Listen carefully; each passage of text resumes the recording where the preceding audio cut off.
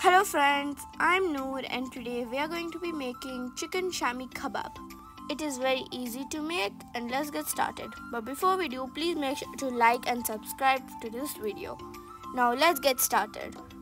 To make it, we will need 400 grams chicken mince, half cup chana dal, salt, coconut powder, turmeric powder, garam masala, whole, red chili powder, coriander and mint leaves, 2 green chilies, ginger garlic paste, black pepper powder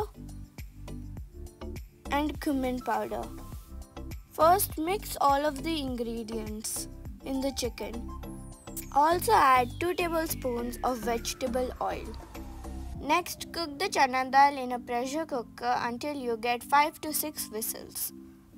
Meanwhile, cook the chicken on low flame. Add 1 lemon. Now the chicken is cooked, so we are going to blend it with the chana dal. After blending, you should get a paste-like consistency like this. Make round patty shapes.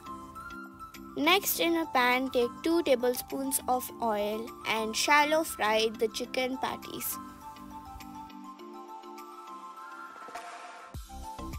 Now our chicken shami khabab is ready.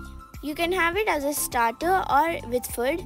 I hope you enjoyed the video. Please make sure to give it a like, subscribe and share with your friends and family members. And comment down below what you want us to try next and if you like this recipe. Thank you so much for watching. Bye. See you in the next video.